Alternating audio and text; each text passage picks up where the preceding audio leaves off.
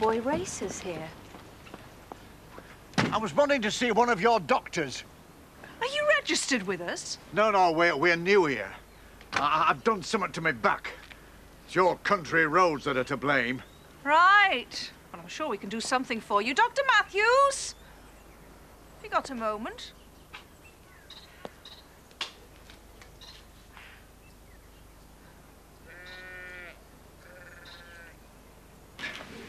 I wanted something for my back, not an inquisition. I just wonder whether it's a good idea at your time of life to drive in that kind of vehicle. At my time of life?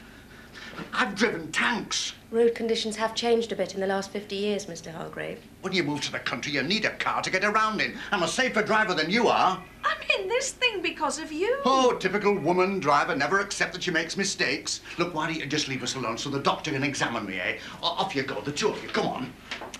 Do you have a history of back problems, Mr. Hargrave?